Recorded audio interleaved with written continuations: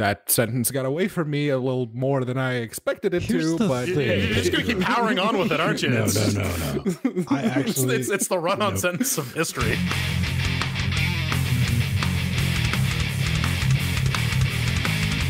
And welcome back to another Linux Gamecast Weekly, the show that covers the latest Linux gaming news, reviews, how-tos, and most importantly, whatever the hell else we come up with. Guess what? I finally managed to RTX on Linux. Stay tuned for the results and the Steam Lunar New Year. That is, man, you gotta get a better name, Val. Steam Lunar New Year sale. It's almost upon us. Stick around. I'll give you them digits. Get ready to stick a fork in Proton Tricks, because it's been forked. And Y wants to do their own DX11, and DXVK keeps chugging along like the honey badger it is. Slate Aspire defeats early access just in time for that sale, and more details about the 1600 or whatever they're going to be called series cards leak, and NVIDIA, in their usual self, are being very quiet about it. Ladies and gentlemen, boys and girls, for the 336th time, really 7th, I'm Ben Stone. That's Jordan's Fang. And that sexy young person didn't make it to the show, but Pedro made it anyway. You know him, you love him. You're and together stuck with you, me. down there, Shot Realm Dynamic joining us live, doing this nightmare train each and every week, helping us form Cocaine Voltron. What is up? Beautiful people. I mean, hang on. Interrupting Jordan says what? Who? No, I was just gonna say, like, despite the fact that we're actively not sexualizing Pedro, if you did not watch the pre-super shows, there was a lot of sexualizing Pedro going on. It was brilliant. Go tune into that. There was also a crotch shot at some point, so hey, yeah. When we're not busy sexualizing Pedro, we like to talk about what's going on in each other's life organs. Jordan, rang. Yeah, no, talking about phone calls. I've been doing interviews nonstop.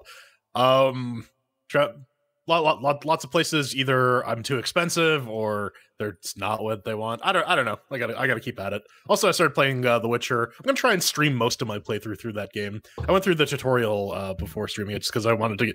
I did the stupid thing too. I went through the tutorial using keyboard and mouse, and I'm like, I'm gonna play this with a controller. So there are a couple things just like I just don't know how to do it because I didn't get the right tutorial message. You know, the game we're going to be covering in the Cheerquisition, I saw that you put in there. It's like, oh yes, controller works. I was like, all right, let's try that. And I tried. I was like, nope. I mean, I put that in that, like, I pressed buttons on the controller and it did things in the game. That's about the I tried to play and I immediately like swung myself into the abyss. I was like, yeah, no, I'm going to do that even when I know what I'm doing. Anyway, yeah, I mean, like, how's that different from keyboard and mouse? Right. Yeah. What's up, B-Baby? Well, I went to London on Friday to learn about things cybersecurity related, and the lady that was doing the presentation is like, yeah, no, the easiest way I have to get into buildings is just I stand by the door, and eventually someone will open it, and I'll just get in. I don't look like a criminal. And I'm like, yeah, I'm looking at her. Yeah, you look like Red Team. You have Red Team written all over your face. It's like, no. Kidnapping works a lot better. I like good old fashioned brick. Brick gets shit done. Brick works. Brick does in fact get shit done. What have I been up to? We'll be talking about it later on in the show. What was it, Friday morning, whatever. My brain just decided, just like, hey man, you know that RTX Vulkan Quake 2 thing that we couldn't get to work? Yeah, you know what? We need to get that working like right meow. I'm like, dude, I haven't even went to bed. Like taking like a half nap. It's like, no, this needs to be solved now. Do you ever have that happen to you? It's like, shut up, brain, leave me alone. We're going to bed. It's like, no, we're not. I usually do it. It's like my brain goes, oh, maybe that will fix it, but we can do that tomorrow. And I'm like, no, we're doing it right now. Otherwise I'll forget. It completed the problem solving. It's like, we got this. Just get up, make some tea. It's like, it just genuinely like 3. So if you saw my post on Twitter at 3 o'clock in the morning, hi. Yeah, right. That's usually me too. It's like, okay, I'm going to do this one thing. And no, it didn't work. Then like flash forward to like 4 o'clock in the morning. I'm like, shit, I got to get to sleep. God damn it. That happened. Anyway, What do we got? We got to see what the horse is. Does the horse have RTX on by any chance? No, but it has a new fancy API call that'll give us some better information. Oh my god, it's such a tiny Steam!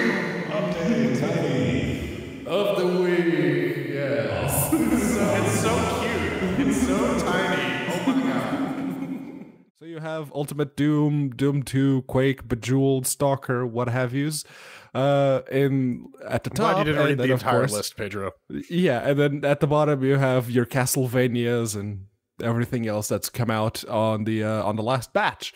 So yeah, it's a very neat list, and it also has like the configs. You can see there's like one game that has the no e-sync on it, which is Google Earth VR, so it's not even a game.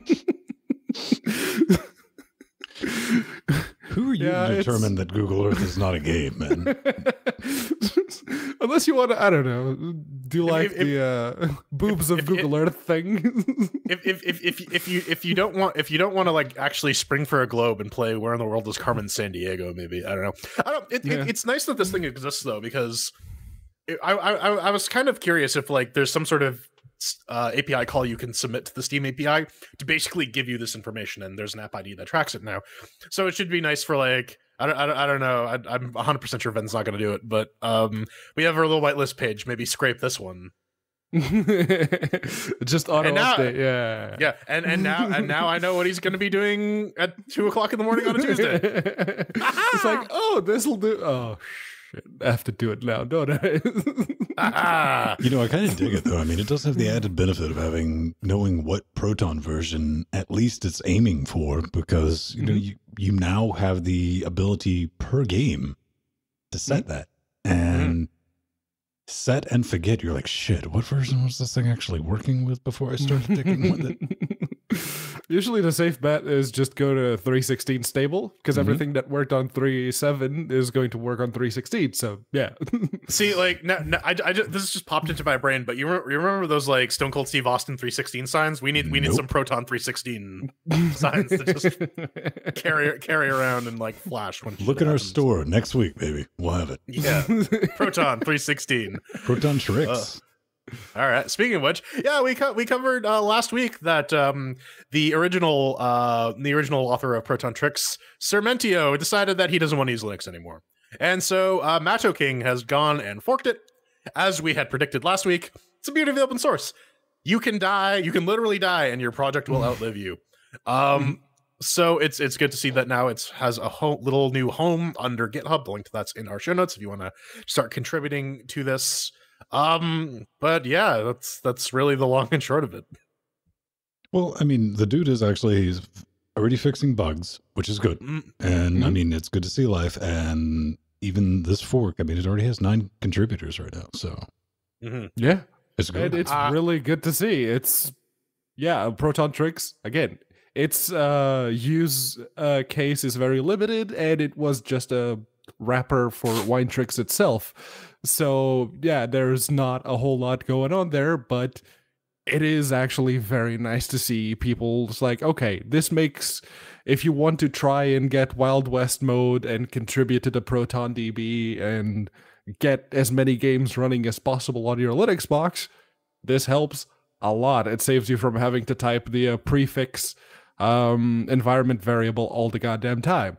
So what you're saying, Pedro, if I want to reintroduce the jankiness and screwy stuff that Steam is trying to avoid, if it's not on the whitelist, if it's not on the whitelist and you're using Wild West mode, I say it's fair game. So yes, what I just said.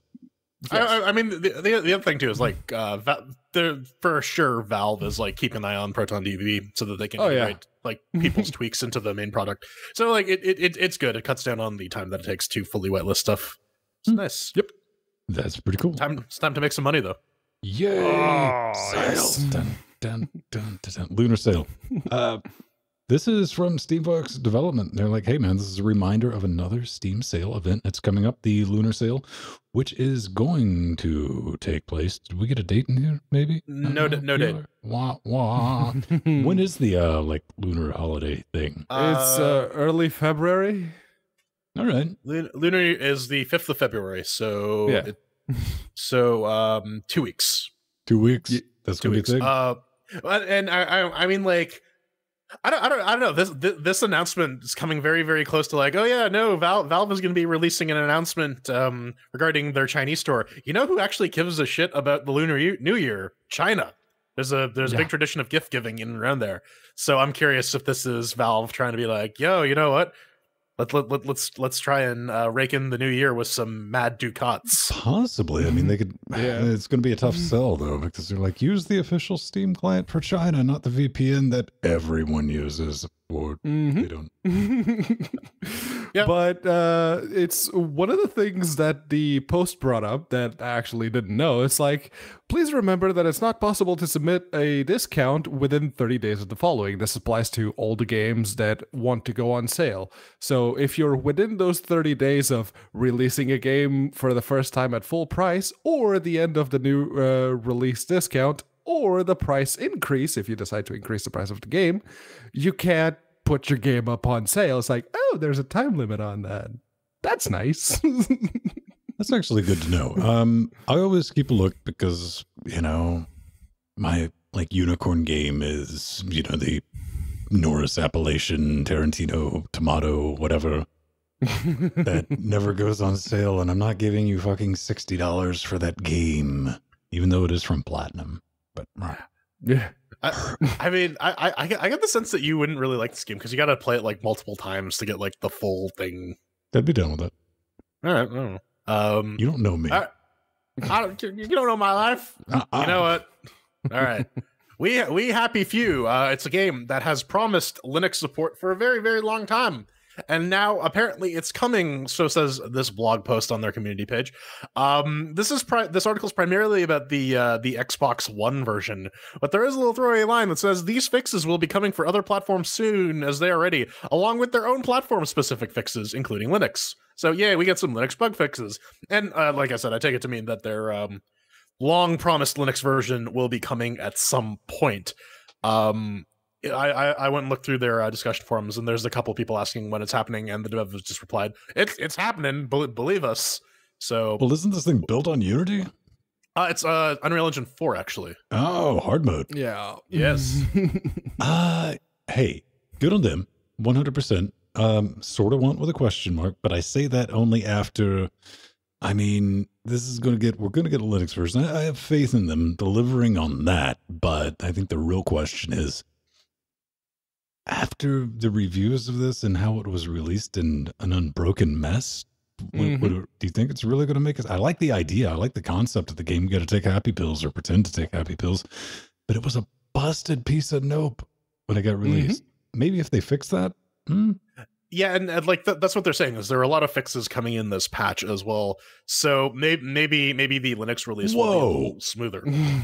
Oh yeah, yeah. When you have a AAA publisher, it's a AAA title. Yeah. $60 as a professional game critic. Get fucked. That's not happening. Pretty much. Yeah. It's like, maybe they'll send us keys. Maybe. Well, so they have the season pass for like $25, but like I just looked at some of their other games, like $10, $8, $6.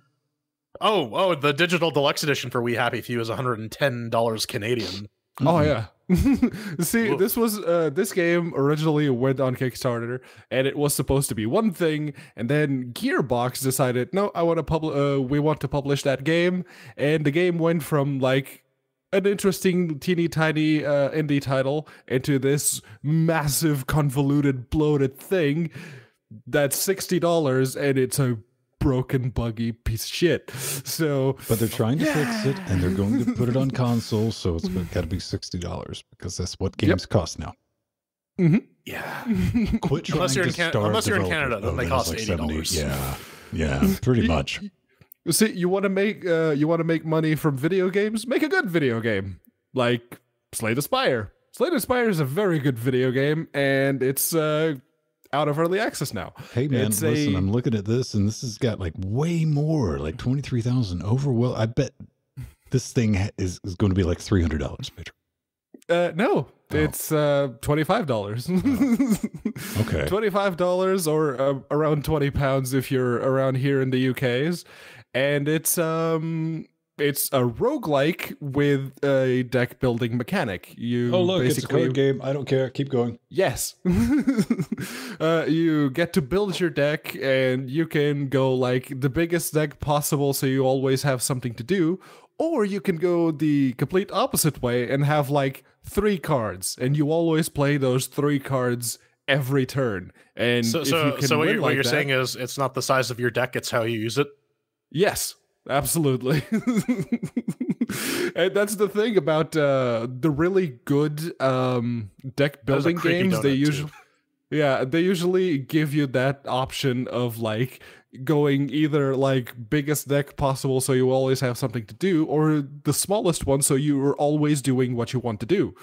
And it actually manages to be a really fun and interesting game if you like card building or roguelikes, that is.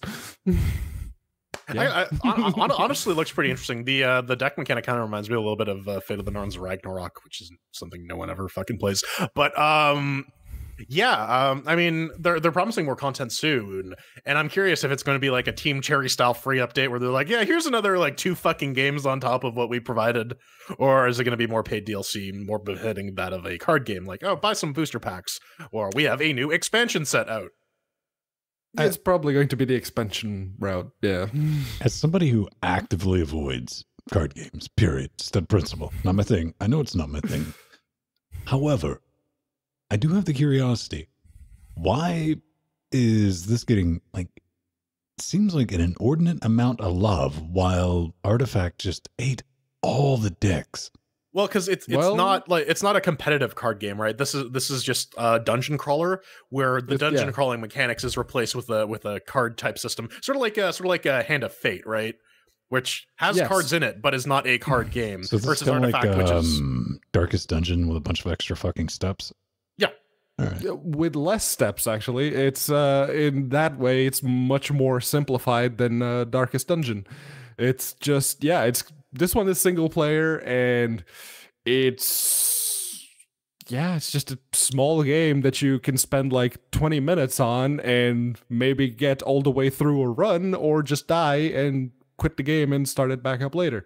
I think that's sort of like the real strength of these roguelike games is that you can like sit down and play it for 20 minutes, and maybe you'll do well and maybe you won't, but you've only sung 20 minutes, and then you can go do whatever the hell else you want. Make a sandwich, catch the bus, take a nap, I don't know, play some golf, some rocket golf. Man, I was expecting this to be like Rocket League. No, if you've ever seen another game that's only on Windows called Nice Shot, this is basically that, except it's uglier. I don't know, man. This particular screenshot, I know it's not what it is, but out of the corner of my eye, when I first saw it, it looked like someone was holding like a Beretta towards a golf ball. And I was like, Jordan, I love this. You get to shoot golf balls. And no. Well, I mean, you do get to shoot golf balls, but the goal is to, play golf like this.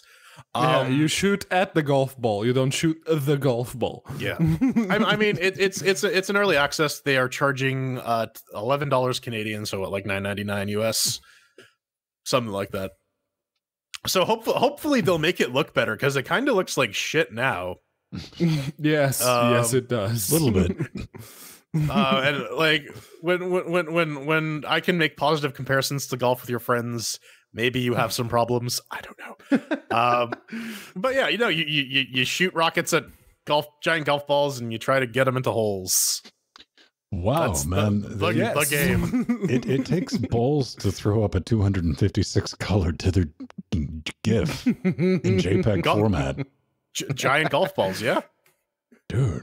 Do we get anything fun in the system requirements? Keyboard, mouse. Apparently ATI is back. Yeah, and dedicated RAM. None of the non-dedicated GPU video memory. You gotta watch out. So don't use an IGP on there. Yeah. Yeah. All right, let's play it on your Intel laptop. Hey man, all space. It's like Allspice, but with more space and shit thrown into it. I thought it was gonna be like MySpace. No man, 100 pilot battle with lasers. Ooh, plasma. Even missiles sold. How much will this adventure? Oh, it's free. Neat. Online multiplayer. Yeah. Even more neat. Price to sell at free.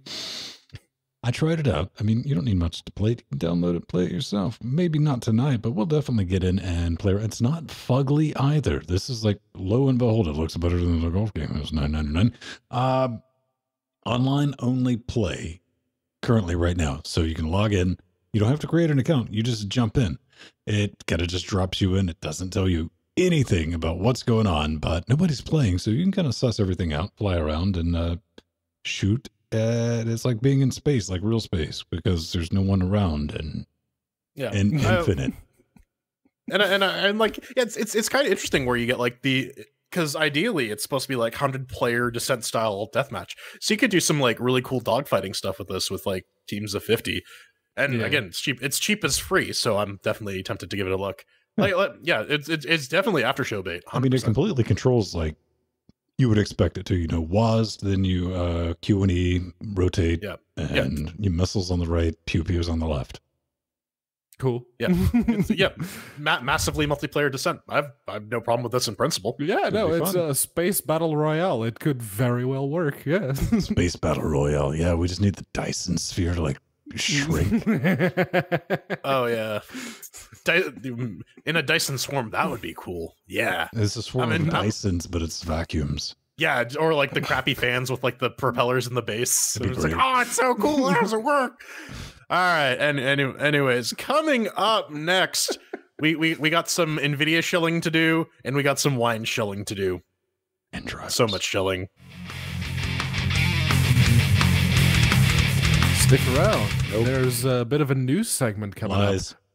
But before we get to it, there is a Chat Realm Appreciation Minute, what we'd like to take at this point in time. That sentence got away from me a little more than I expected it to, but you're just going to keep powering on with it, aren't you? No. I actually, it's the run-on sentence of history. Here's the thing, man. Here's the thing. I was going to let you get away with that shit. I wasn't even going to say anything. I thought about it, and I'm like, no. I'm going to let it. If no one else points it out, I have to. That's just how I work. But hey, this isn't about us right now. This is about you helping us, well, put our faces in front of you. Well, you helping us lessons. Yeah, you helping us abuse and sexualize Pedro. This is the entire purpose of our Patreon.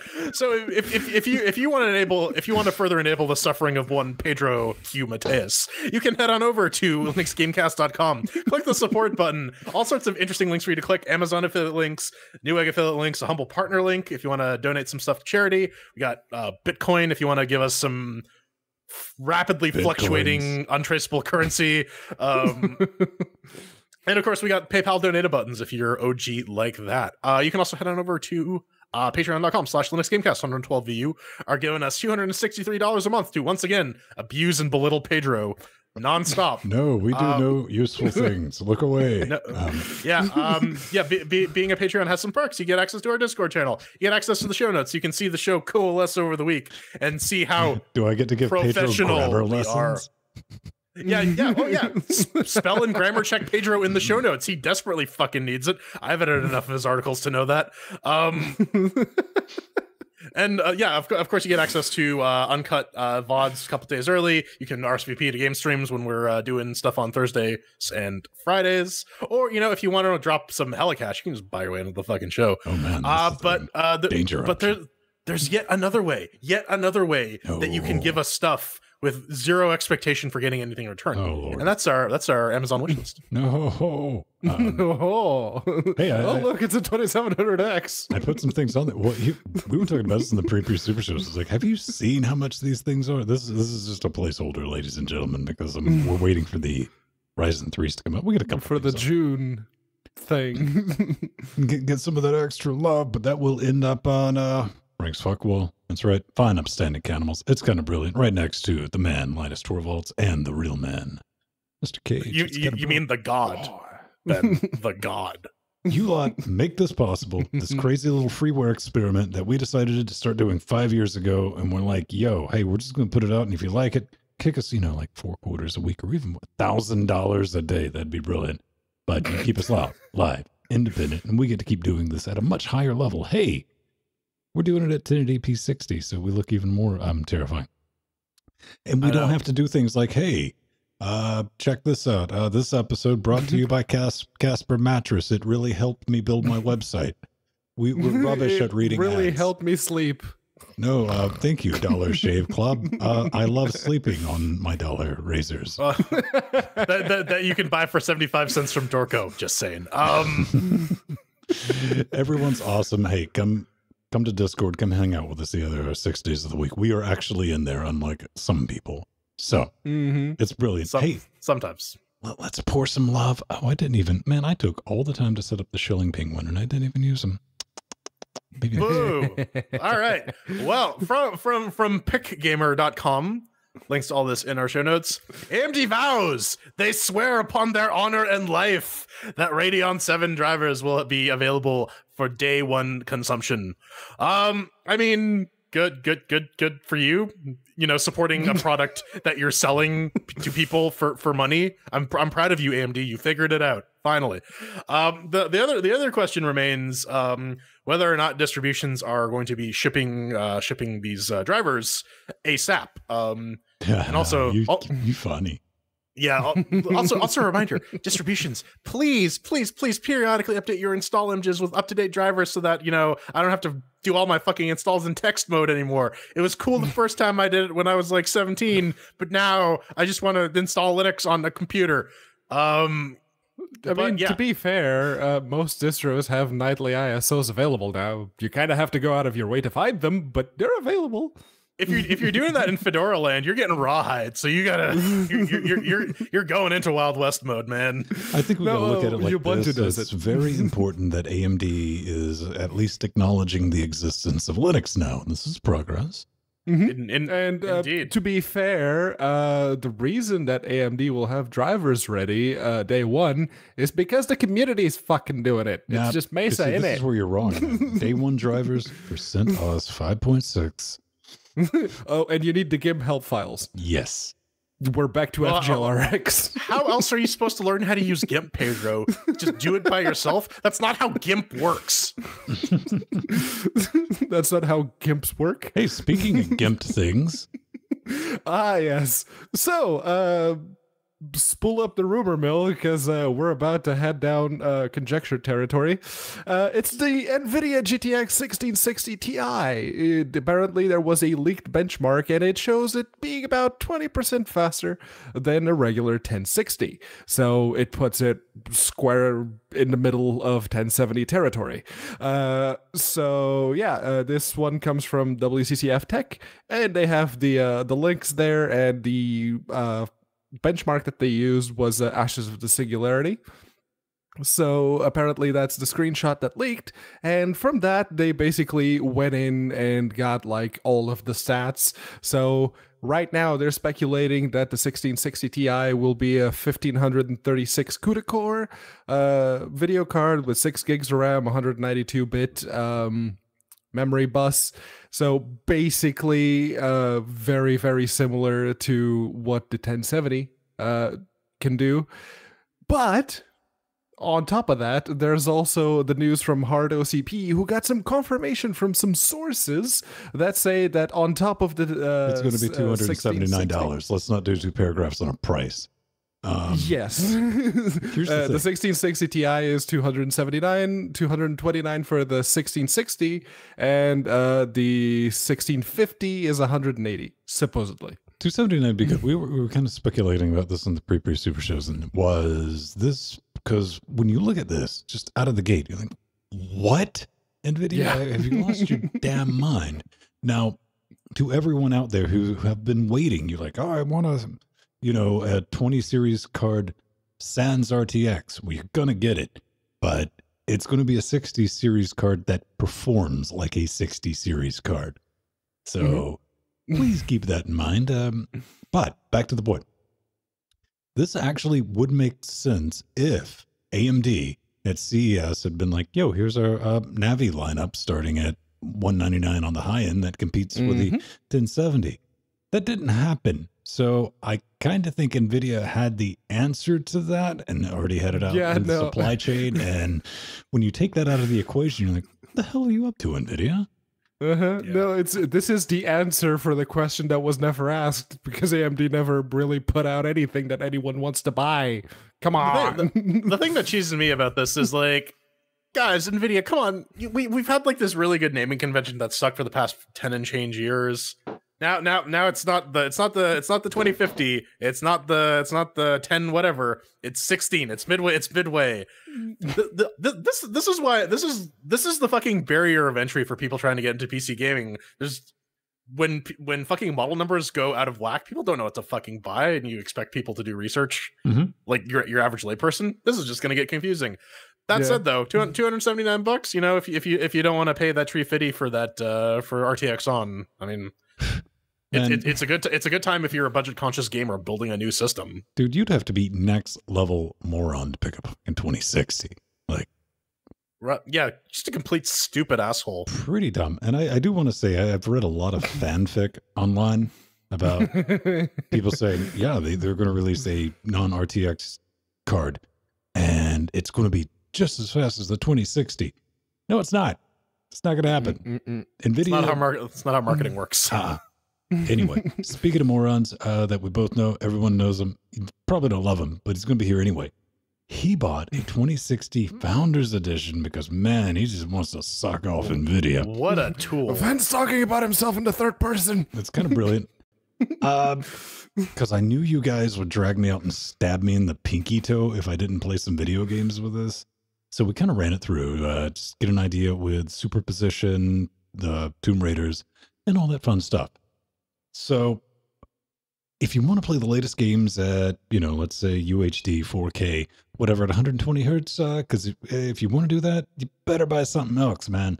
This is not going to do it. However, if you're still living that 1080p lifestyle and you need an upgrade from the, you know, a James Clerk series or some Maxwell, check it out, man. I mean, it's not a bad deal for $390. That's what you really end up paying because they charge you sales tax and shipping. NVIDIA, still bitter about that.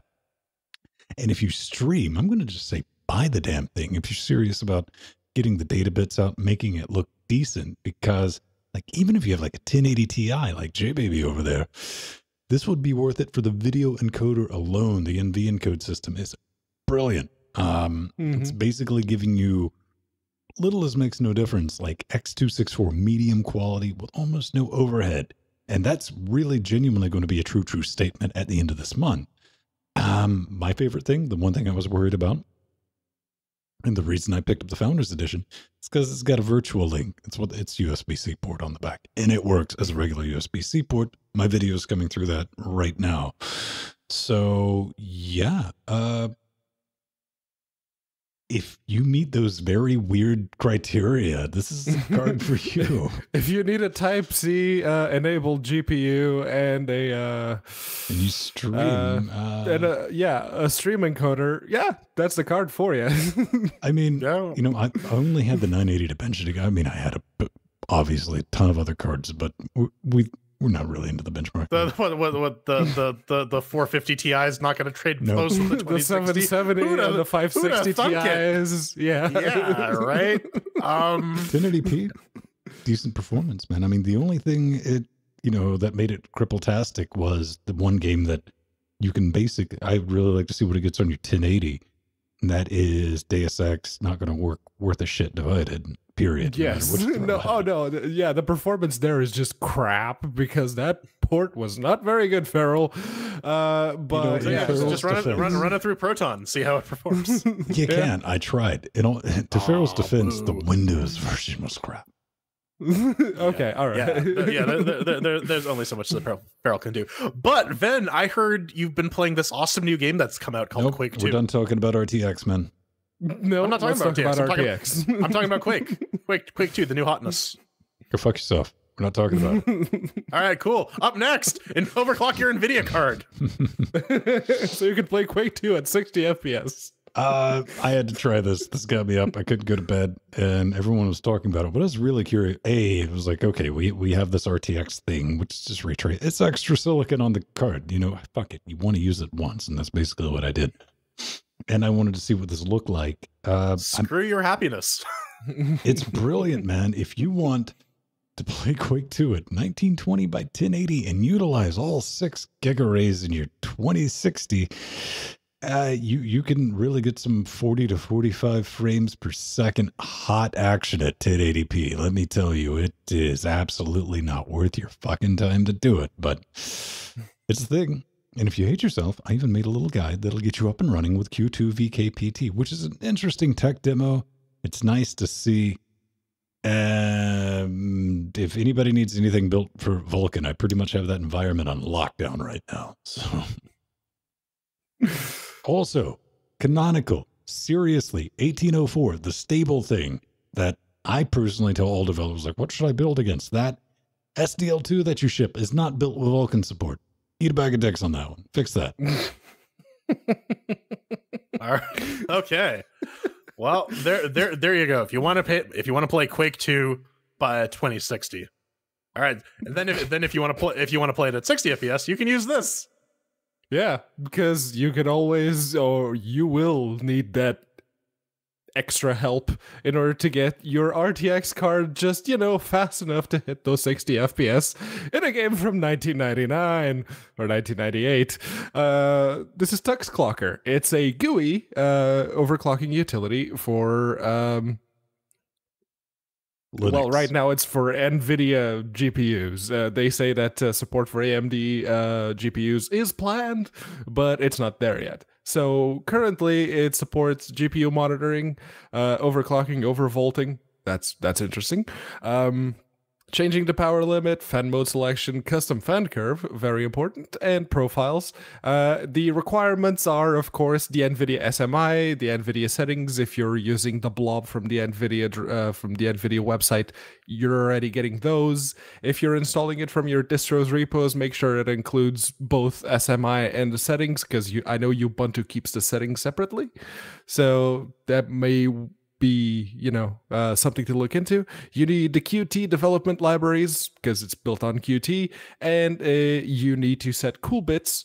They say 31 gives you all the functionality. It depends on which NVIDIA family series card you're using, but 31 is usually the one that gives you everything for most of them, so that's a safe value if you just want to have everything.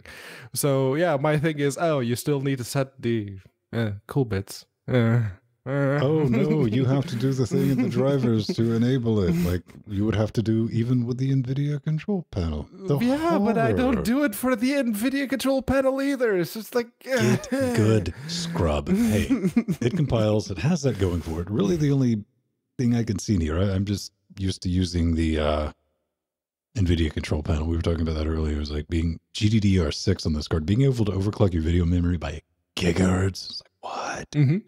However, this supports fan curves, and that's a thing for some people. I don't know, man. I think if you can hear the fans, and unless they're at like 100, maybe you can hear them, but most of the time you can't hear them unless you're Pedro, who likes to put his computer next to his head and be like, I can hear things. Like, it's not next to my head anymore. Okay? Yeah, I know. There's a paper cup that you have attached to it just so you can stick your ear against that. Yeah, he puts it on the dust. It's like, I can still hear it. The coil of wine is driving me crazy. Some Beethoven type shit. Hey, let's reinvent the wheel. Yeah. So this is a bit of an interesting tale that we weave. So on the Wine bug tracker, someone this is shit, I didn't catch the guy's name. And he says, why are you still not using Vulkan for Wine D3D, D3D9, D3D10, etc., etc.? Why are you still using OpenGL? And one of the Wine maintainers is like, you know what? Yeah, that is a good question. And the fact of the matter is we're working on our own implementation, switching all the Wine D3D stuff over to a Vulkan, or decoupling it from OpenGL so they can start working on an Vulkan backend. And then the inevitable question comes up, well, DXVK exists. Why you no use? And we get this glib little response. We tried working with DXVK. That didn't work out. Which everyone went, what? And so later on, because people are just scrambling for internet drama. Eventually this guy comes out on the Mind Mail and goes, is like, yo, listen, And I get what you're saying, Ven, on like within like the first paragraph. I'm like, someone thought this was a good idea to tell Michael Larabelle about this, so I gotta go put a bullet in this before it gets any worse. So the short version is the Wine Project tried to get in touch with the DXVK guys twice. One of which trying to invite them to WineConf. They never got a reply, and so they said, okay, these guys don't want to play ball. We're gonna, just gonna do our own thing. And technical working together, inter-project cooperation aside, honestly, I think it's probably better to keep them decoupled anyways, because DXVK has been moving really, really fast, a lot faster than Wine has, and because they're only using like a very, very narrow segment of what Wine does. It makes sense that this should be able to advance faster in order to keep pace with new games, so that you can isolate specific problems to DXVK. You don't have to roll back full Wine versions, etc., etc. It makes sense given the environment. But of course, drama's gonna drama. Well, drama's a good thing. I mean, there was initially like different coding with C++ and all that. That was like the initial theory. And dude walked out. Just like, yeah, we just couldn't get a hold of the guy. And yeah, DXVK is its own thing, Dude was working on it, and we didn't know for a long time. No one did. And it's like, this thing's making just ludicrous progressions. Like, how can it go at this clip? And that's because Valve showed up, represented by the Shilling Penguin, and they started throwing money at the developer, which is good. So shilly. Get paid for your work. And yeah, I instantly liked the dude. The Wine Project. He's like, really? Okay, who did that? Boo. But it's not a surprise. They just couldn't get a hold to the guy. And I get it. When you try to reach out to somebody, he's like, yo, I sent him an email, then I invited him to like WineCon. No, it's not called WineCon, but you know what I'm saying. And it's like, just didn't hear anything back. To which I immediately thought, well, this guy doesn't work at Valve, but works for Valve or being financed by Valve. And you got to think like part of any orientation to work with Valve, even as like a contractor, they sit you down and they teach you like how not to communicate with anyone in any fucking meaningful way. It's like company policy that you need to observe. Yeah. And here's the other thing too, is that like DXVK isn't going away, and I sincerely doubt that the Wine Project is going to go out of their way to fuck with how DXVK works within Wine, because that would just cause even more internet drama, and no one fucking wants that except for all the freaking drama queens. But the thing here is, it's like, no, Wine is not going to deliberately go out of their way, absolutely not, to harm DXVK in any way. And if we're looking at it, historically, well, I don't think anybody ever even mentioned that. They were just like, how come you guys aren't, just rubbing each other it's off? like, this is a thing that already exists that does what you guys are saying you're going to do. Why aren't you using it? But this isn't even the first time that Wine has decided to go their own way when implementing something. Remember CSMT? Before that was in Wine proper. That was in staging for the longest time, and it even had its own branch with the CSMT patches that the original developer had created for them. And Wine said, we're not going to use your patches. We're going to implement it the right way. And it took them much longer, obviously, but they got it implemented and it works pretty well now. So, and you raise a good point, and it comes up in Linux kernel mailing lists all the time. If you have coding standards in your project, things should stick to them. Yeah, like code consistency in projects is important, especially when it's something as widely contributed to as Wine. And just to put a quick bow on it, again, they were willing to work with that, and there's nothing here to report other than they just couldn't get in contact with them. Mm-hmm. Yeah. So, but updates. Speaking of DXVK. Speaking of DXVK, this came out today. DXVK version 0.96. They've gone through a bit of an effort to reduce the total number of Vulkan API calls that DXVK does in an attempt to improve performance. And it seems like that's the case. Here's the real story. Dude just wanted to play that Resident Evil 2 demo. Oh, so. Dude, yeah, and I saw that. I'm like, oh yeah, no, Resident Evil 2 the remake is out was out yesterday, so the Friday, and yeah, this guy's like, man, I want to play some Resident Evil. So that's the thing. They've also redone the shader cache format. Now all the if you roll forward your DXVK, it'll convert your existing shader cache to the V3 version, and if you roll back from there, it'll just completely wipe out your shader cache. And again, this is another one of these cleanups to improve performance, and the project keeps chugging on. Apparently, if you wanted Mass Effect Andromeda to run, you apparently need to tell it that you're using an NVIDIA GPU. By default, DXVK advertises the virtual GPU as an AMD one, and that was causing some problems. Yeah, I kind of like there's always that edge case. Yeah, I mean, trimming it up, making it look good, that's great. One thing they point out, they're like, yo, and this is going to help speed up things like the new Tomb Raider game. And it's like, you hear that? Oh, that's shots fired. Indeed. No, trimming down stuff and getting DXVK running games even better, that's always welcome. And it's apparently they introduced a regression with the previous version, and they've fixed that now, so that's good. And like, really not to gloss over that, this is something we brought up before. Like a good person, I'm sitting here going, I'm waiting on Feral to get the new Tomb Raider game out so I can give them money and they get credit for it. Yes. Which a lot of people are like, well, does it run good enough now? They're like, yeah, screw it. I just want to play the game. There's no principle behind it. A lot of people are just, I want to play this game. I use Linux. Oh, I can play it with Proton. Okay, here's money. Yeah. And I mean, to be fair, that's exactly what Proton's supposed to do. It's supposed to drop the barrier for entry for playing games on Linux, that people can just get it. That's why Venn is so anti-Proton tricks. The entire point is you click play, and then you play the game. And some people just like to fiddle. Yeah. Some people like to weep openly. Oh, yes. Unless you're staring directly at them. So, this is Guardian Angel, and it comes from the Splato Bros itch.io page. And, it's a game where it's basically Slenderman. It's Slenderman without the titular man. You play the part of an airplane? No. You play the part of a floating flashlight. Basically, instead of finding notes on the walls of buildings, you have to flip switches and then get to the airplane. There's something to be said about fuck it. It's just going to be a floating light. Yeah. And instead of, Slenderman chasing you around, it's weeping angels, quote unquote. Russell T. Davis gonna sue a bitch. Right. Well, if they're giving it away for free or pay what you want, it's probably fine, I think. Yeah, I'm just gonna say, in before the final boss is the Statue of Liberty. I'm just calling it here. Oh, they went there. I don't know. Price to say, man. Use EF. Sprint shift, strobe focus. They got a Linux version. It's $250. It's slender. It's literally slender. So,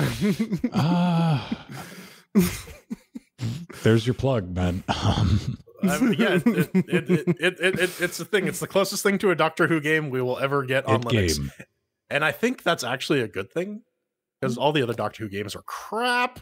Anyways, coming up next, we are going to explore a very child-friendly Lovecraftian horror story and explain to you why it is, in fact, a Lovecraftian horror story. Well, I definitely was going to start off this chair position singing "Shut Your Fucking Face, Uncle Fucker," but we don't have time for that. There it is. Yeah. And the graphics are all the right size too. This is Jericho's. This is where we take a game, we tell you how it runs, if it launches for one, how it runs, how the graphics show up, and how it controls, and then we break it down. We maybe tell you how we feel about this game, how it touches us in that special place, just like many of our uncles actually did. This week we're taking a look at a story about my uncle from Gone North Games, done on Unreal Engine 3, not 4, 3. 3. Oh, that's why it runs decently. Right. Yeah. What is it? A story about my uncle is a first-person platforming adventure about a boy who searches for his lost uncle and ends up in a world he couldn't imagine existed. Take help of your uncle's mysterious inventions. You jump incredibly high and far through beautiful scenery. Uncover clues to your uncle's whereabouts and meet fantastical creatures that will help you along your journey. Yeah. So we rate everything on a scale from 1 to 4 chairs. 1 chair means that it's crap. 4 chairs means that's amazing. So let's get into this. Ven, how did a story about my uncle run on the Ubuntus? Hey, on the Ubuntus, the LTSs, it runs. Not a problem. I mean, you know, it's Unreal Engine 3. I thought it was UE4. I was going to give them all props that, whoa, a UE4 no, it's title. UE3. I know. I've already been deflated. Wah, wah. However, it runs at 60. Hope you like 60. That's what's going to run at 60 on the 980 and the 2060. 60, because 60. Ha. And that's not just the RTX talking, like I said, man. Graphics looks all right. It's serviceable. I mean, they were giving this game away a couple of weeks ago, right? Mm-hmm. So yeah, price to sell. Control, it's first person. You can use a controller. Jordan's like right in the show notes, man. He was like, "Yo, try to use it with a controller." He didn't say that directly. I was just reading. So I grabbed the X-Bloom controller and it's like, "Oh nope, fuck this," because I immediately plummeted to my death with the touch of a single button. But I did use your standard WASD, left click, right click. It works. Clean bill of health, man. You can safely purchase this knowing that it will not say disparaging remarks about your uncle.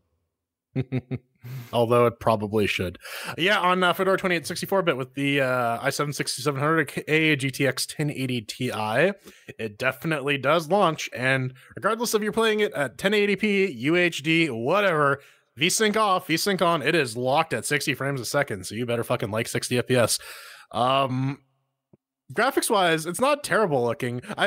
My first impression was this kind of reminds me of like a UE4 tech demo almost, except it's Unreal Engine 3, which is either a compliment or an insult. I'm not quite sure just yet. But I'll let you make up your own mind. Control wise, yeah, WASD works. I gotta say though, the whole right click to long jump can fuck right off though. Every Especially time I went to jump, off a cliff, right? You just right to your death every time. Yeah, no, because every other game in history has trained me that space is jump, except in this game where it's not. Yes, Ven brought it up. I did try. I tried for like 3 seconds to play it with the DualShock. This guy, yeah. It works technically, but it's also like playing a first-person shooter with platforming elements with a Xbox with or PlayStation 4 controller. You're not gonna have a good time, especially because you can't see your fucking feet. And I'll talk more about that in the fun segment. But functionality wise, I gotta give it 4 chairs. Everything works. Yeah, there was one instance on my end that the game froze, but it was just like the in-game thing. I could still hit escape and get to the menu, so I just quit to the main menu and reloaded the game. And it didn't do anything like that ever again, so yeah, just a hiccup. The performance, yeah, it's just locked at 60. This part that you're looking at, if you're watching the video version, the chasms, yeah, the ground for me in certain areas was pitch black, and I'm pretty sure it wasn't supposed to be. Oh, yes, it was. They made it a point. I mean, my first thought when I saw that was like, oh, that's what, because they actually, if you pay attention, they're like, oh, it's so dark, you can't even see things. Like, you didn't apply textures and called it a thing. Yeah. It's not a bug, it's a feature, yeah.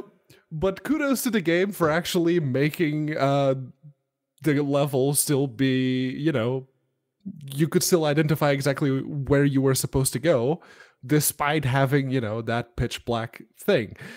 So that, not gonna ding it any chairs for that. The controls, everything is rebindable. There's a mouse sensitivity slider that actually works, UE3. If I had to point out an issue, is that changing that mouse sensitivity doesn't do shit for actually adjusting the speed of the mouse in the menu. So yeah, 4 chairs here. All right, well, there you go. No technical issues. What about fun issues, Ben? How's your uncle doing? Your non-existent uncle? Check it out. If you watch the video version, one of the things that you're greeted with pretty soon after like stealing stuff from your uncle and traveling to this weird moon world is this talking child salamander girl that is genuinely the embodiment of all things. No splat. Missed it. Speed. This game's about speed, or it's supposed to be about speed, but it kind of lacks it. Like the only thing that reminds me of speed is the speed lines that are drawn on the screen sometimes when you're plummeting to your fucking death. We kind of talked about this in the pre super shows, and like how many times I got lost, and like Pedro's at a spot right now where you're just in this void of nope, and you're wondering like, where the hell am I supposed to go? It kind of has like indicators on the ground that don't necessarily give you the correct direction all the time. I got about an hour and a half into this nonsense, and for me, what you're watching Pedro do is kind of the strategy I think we all ended up having to 100%. This is my experience adopt. too. I mean, this is live, die, repeat at Casa de Stone. You know, can you imagine if this game had permadeath? Like, oh my God. I would have given up a lot earlier. Yeah, I wouldn't have even finished that first fucking level. I'd just be like, nope, we're done here. So anyway, I made it as far as the Sky Village, and I kind of tapped out on the second windmill ride. I couldn't have any more of it. You know, at that point, I had the lizard girl on my back. No real reason to overcome any of the moon physics required. Not to slam into fucking rocks, because that's a mechanic in the game where you're supposed to avoid them, but that's part of the fun, right? Pedro's like going to do it, and I think you got to do it. We got to compare this to Valley, a game we played a year ago. And so this Valley had some funky parts in it too, with annoying physics, but sweet holy hell, that Valley hit you like from the first frame with a story that made you want to power through the bullshit parts because you kind of needed some closure. This, like, I got a suit and I went to where my uncle threw his trash and I'm trying to find I don't fucking care. But where I tapped out, this, you know, this just had me hauling around the salamander girl, you know, basically the third course at a Japanese restaurant, and she's talking to my ears randomly. I'm like, shut up. I don't care. Why are you on me? Go away. Kind of what it boils down to is really simple for me. The main mechanic is swinging off shit and to shit, and I really don't like the way it's handled. No pun intended. It doesn't feel right. It ignores angular momentum, and I'm not looking, you know, I'm just like, oh, this game lacks realism as I talk to the sentient, you know, food on my back. So, I mean, it really should feel like when you're flying through cavernous caves and all this fun. It doesn't. It feels like a damn chore. It's, this could be considered like a rage platformer, maybe, but unintentional, but yes. Yeah. Unintentional. And also, you can't see your feet. No feet. So, no feet, one chair.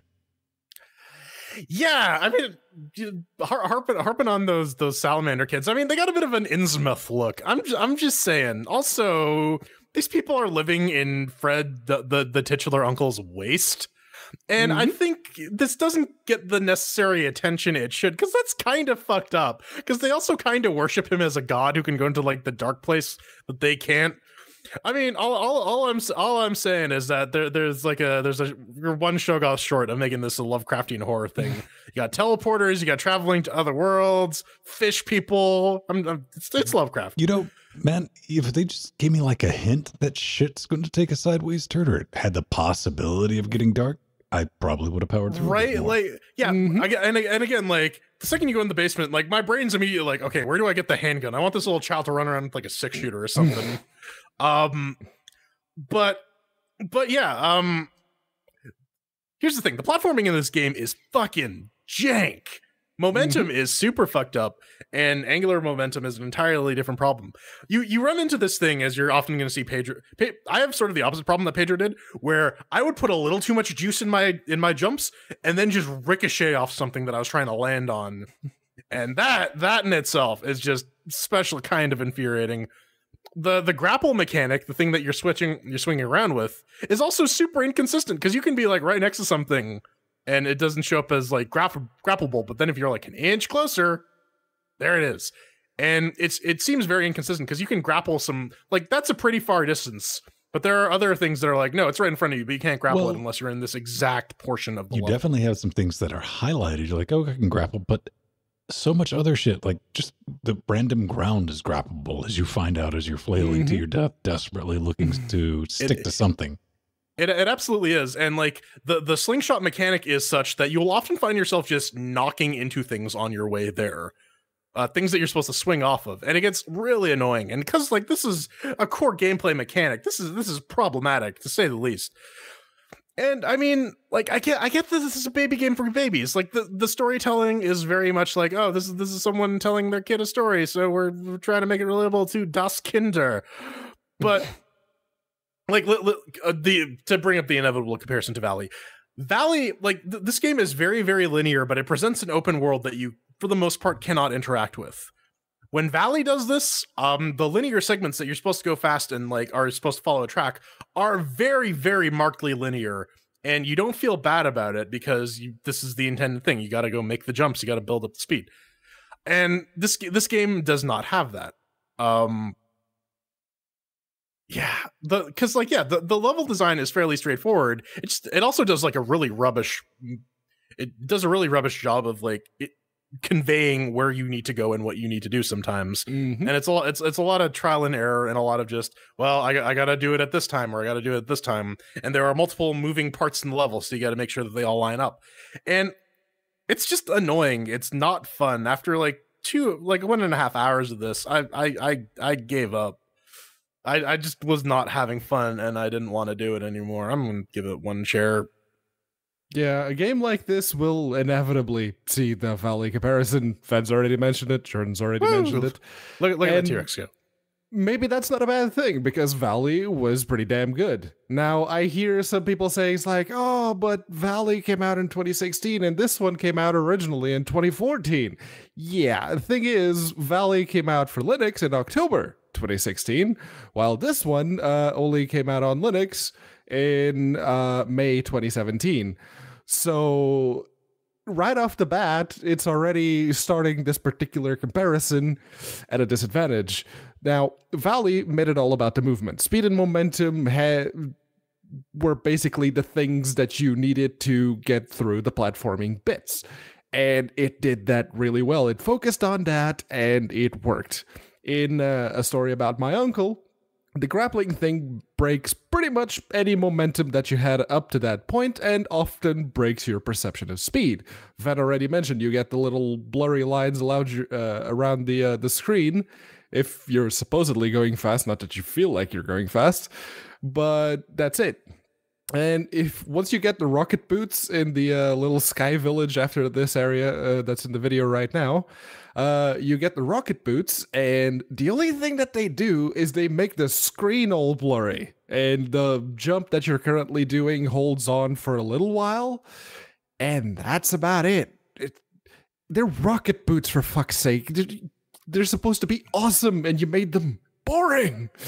The story, I would very much like to see where this story goes, but the platformy bits and the really crappy momentum and sense of movement, it's just terrible. It's like, no, look at that. Like, look, I failed that jump too. Even the narrator, as he's telling, he's like, oh yeah, it felt awesome to fly through the air. He's completely meh about the whole thing, so why should I care?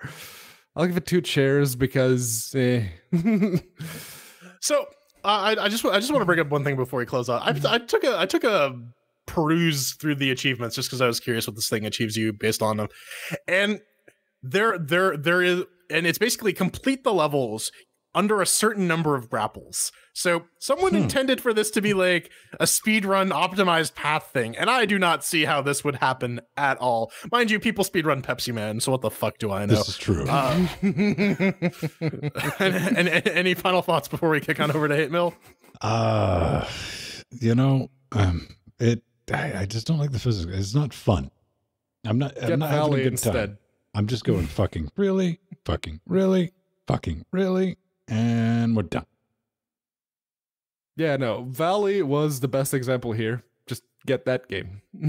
Or if you want a longer experience with like some stealth mechanics and some, gameplay, try Shadwin. Might be your jam. Yeah. Coming up next, we get some hate mail from a lounge singer who hasn't sent us some hate mail in a while, and also we learn who your daddy is. Spoiler alert, I'm your mom. Well, someone did provide us with some hate mail, and we'll get to that in a moment. But apparently I can't do my usual spiel, so LinuxGameCast.com, contact button, pick LGCW or LGC Weekly, whatever it says on the little box thingy, and you fill out the form. Pretty easy. Let us know what you think. You can also leave us a comment on Patreon if you're a Patreon. There's an easy way to amend that if you'd like to. Also, YouTube comments, maybe?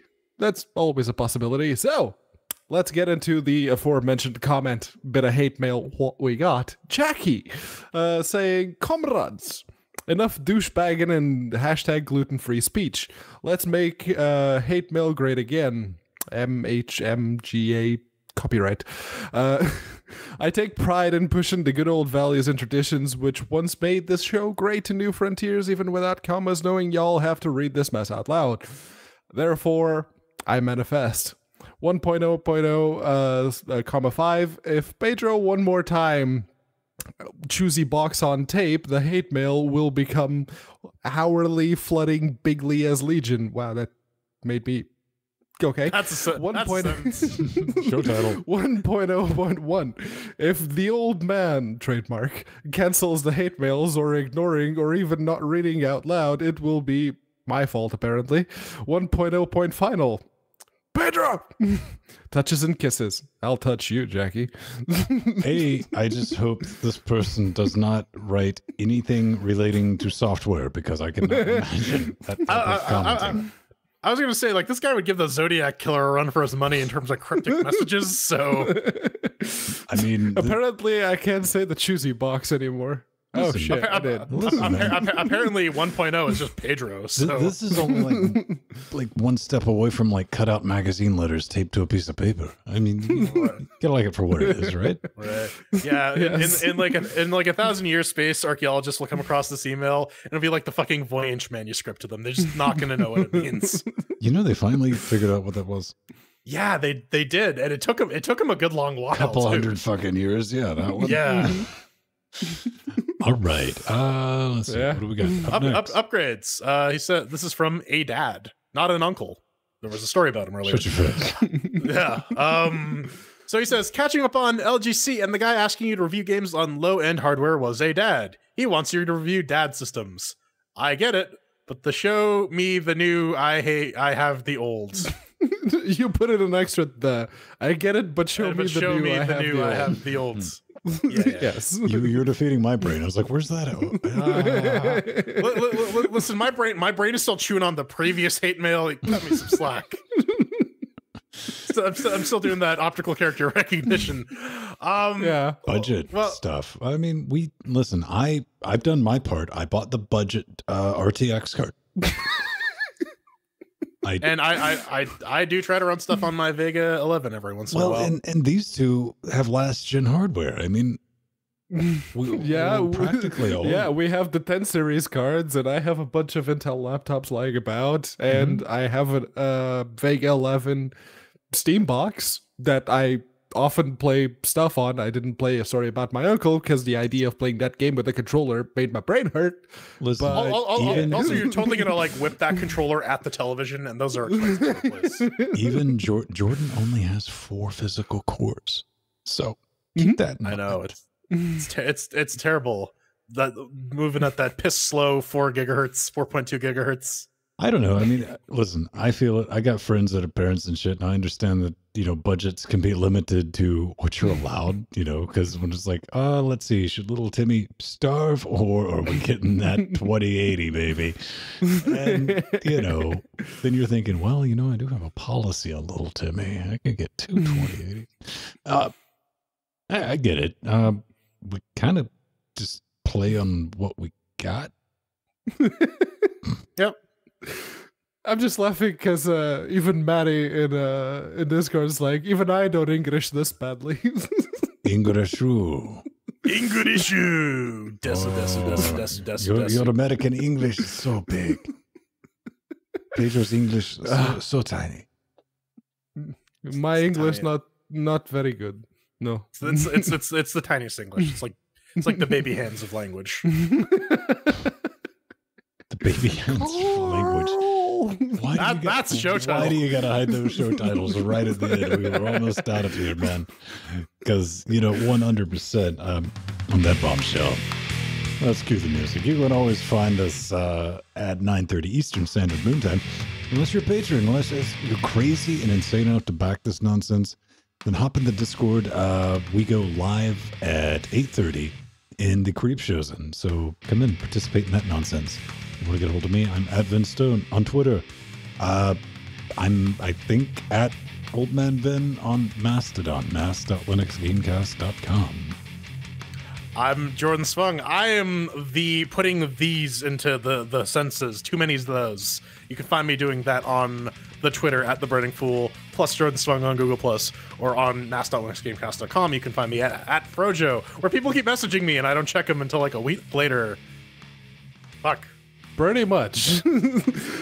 I am Pedro Matos. You can find me at unaccounted4 on Twitter. Chances are, if you message me there, I'll get right back to you.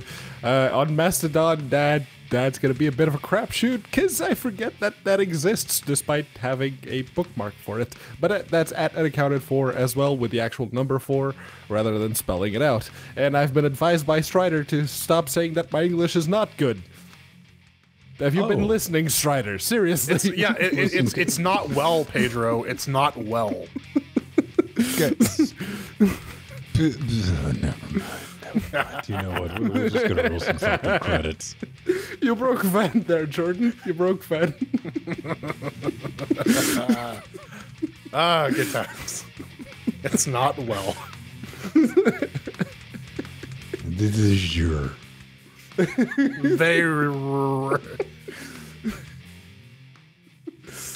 Arthurian, Mr. Foxy, Empty, Atomic Ass, Mike G, Barbara M, Drummer 7, Aldis, our executive producers making this happen. And the gang. Super awesome. And this lot of fine, upstanding people's cannibals, man. No, they're only cannibals if they go in the fuck wall, right? No, if you get them wet after midnight. I thought that was Gremlins. No, I mean sexually. I thought that was Gremlins. You think the credits are not small, Foxy. It's just the screen that's bigger. Yeah, the credits are regular size. Again, we come back to is Jill just tiny or is that laptop huge? It's both. Yes. We're learning. You have no idea how big the credits are going to be next week. Just so you'll be able to read them big. at the top. No, we're just gonna do UHD credits and they're like fucking 11-point font so you can't see it. Oh no, man! I'll just have it come by one letter at a time. Across the credits. I'm just saying, we actually make some popcorn and sit down and eat it while the 35 minutes is going to take. I mean, yeah, what, like the 2 minutes 20 seconds it takes to pop popcorn on my microwave. We'll make it a thing. Dynify everyone. We'll see you next week. Bye. 5 dudes.